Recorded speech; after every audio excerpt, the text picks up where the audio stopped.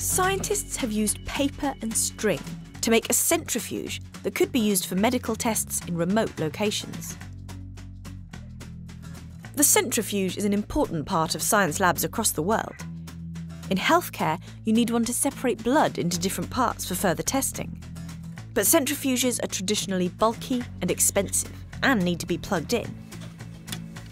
In the quest for an affordable, electricity-free centrifuge, scientists have previously made use of a salad spinner, but this design is relatively slow. Now, scientists at Stanford have been inspired by a simple children's toy that can be made out of a button or a disc of paper.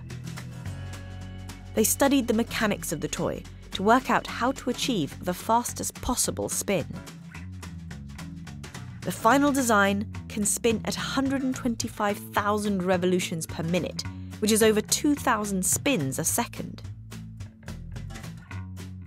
Just 90 seconds of spinning is enough to separate a blood sample into red and white blood cells, platelets, and plasma. A longer spin separates out the part of the blood needed for malaria testing.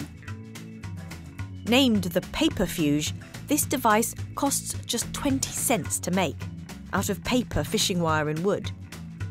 Or you can 3D print plastic versions in bulk. Field testing in Madagascar showed just how easy it is to use the device, which means that even remote areas with no money or electricity could soon be using the paperfuge to perform basic but vital medical tests.